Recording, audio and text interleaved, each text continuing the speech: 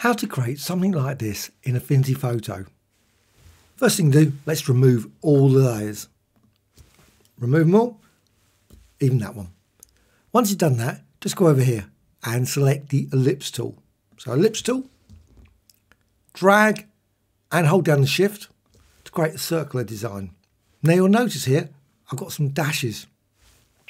Also got the fill to nothing. So click here, make certain you just set that to nothing. Then go to the stroke, click there and set it to any colour. I'm going with blue.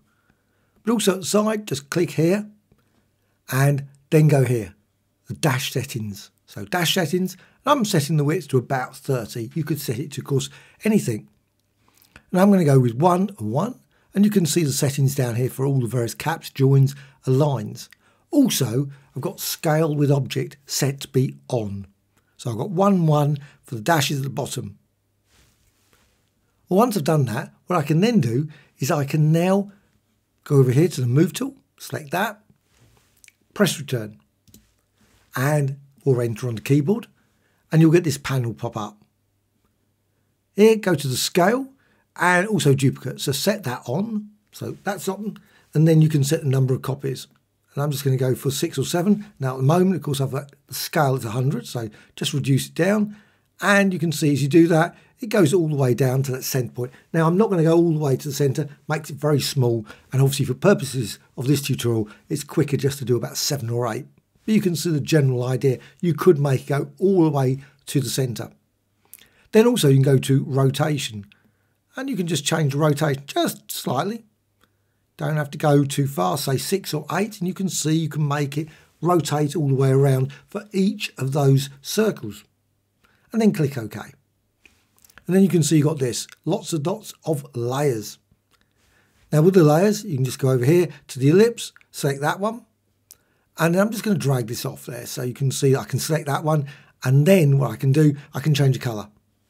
Now what I want to do is to change the colour for this stroke. So I'm just going to change that.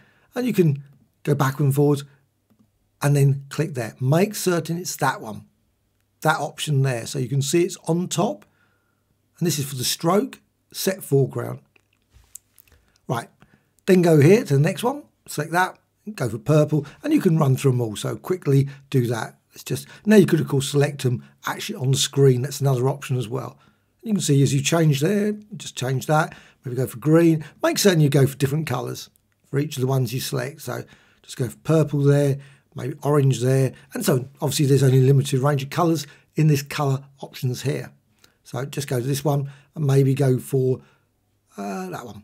Right, so I've got something like that. You could, of course, go for any colour combination. Maybe use the rainbow colours. That's another possibility.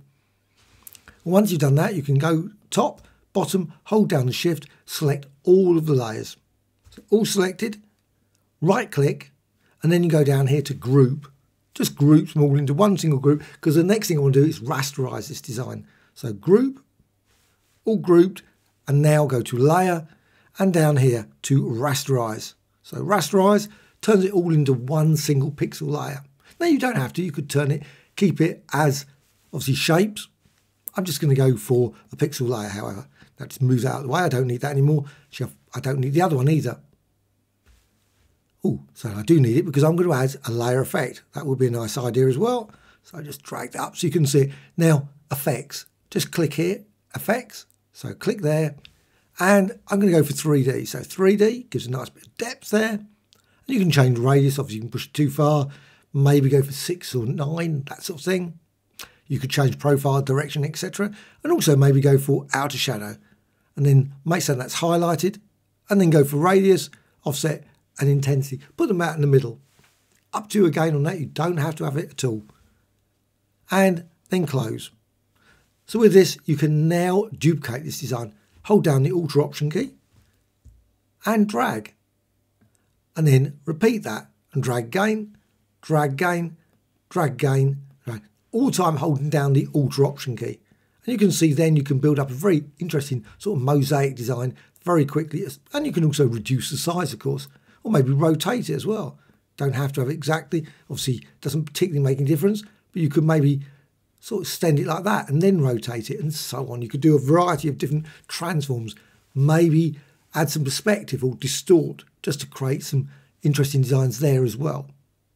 And you can always access that. Just go here, right click, and you can see then just down here, transform. You've got flip, horizontal, so if you want to do those, but maybe use a warp or something.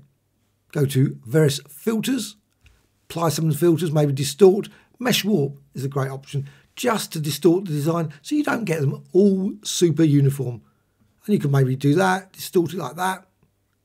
And once you're happy, click apply. It's obviously lots of different options. Maybe use mirror or deform. And with that, again, select the move tool, hold down the Alt Option key and duplicate that design. And you can build up all kinds of complex designs very quickly, very colourful design with this circular initial shape. And of course, you could use maybe a square or a rectangle instead for your earlier shape. Please add a thumbs up, always appreciated. Also, please subscribe to the channel, always adding new tutorials all the time.